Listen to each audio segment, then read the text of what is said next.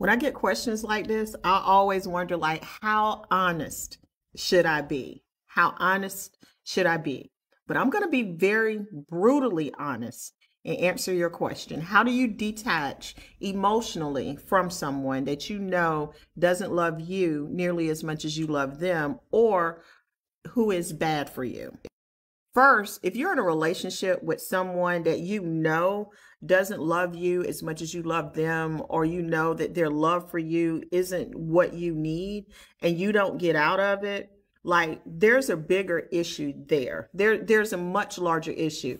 The first issue is that you don't love yourself enough. Another person can only love you at the capacity that you love yourself. And so if you're looking at someone and you see that the love that they're giving you is inadequate, you need to look at how much love you have for yourself, because whatever that love is inadequate also. So, and until you learn to love yourself more, or until you learn to love yourself at a higher level, you're never going to be able to find a man or a partner that is going to love you at the level in which you desire. Your relationship can only mirror how you feel about yourself. So if you are in a relationship with a man that is talking negatively to you, it is because you yourself have negative thoughts about yourself and probably had a lot of negative self-talk, if that makes sense. Like the words that you hear in your head is negative. If a man is treating you poorly, it's a reflection of how you view the value of what you bring. You're treating yourself poorly by allowing this man to treat you poorly.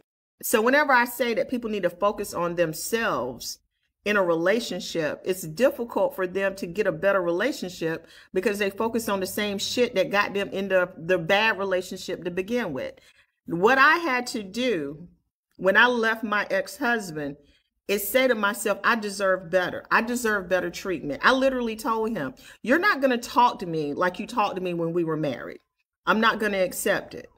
I got around people that loved and respected me and liked me. And so when I showed up and talked to my ex-husband and he fell into those old patterns, I was pretty much like, motherfucker, who you goddamn talking to? I'm not married to you no more. I don't have to take your shit.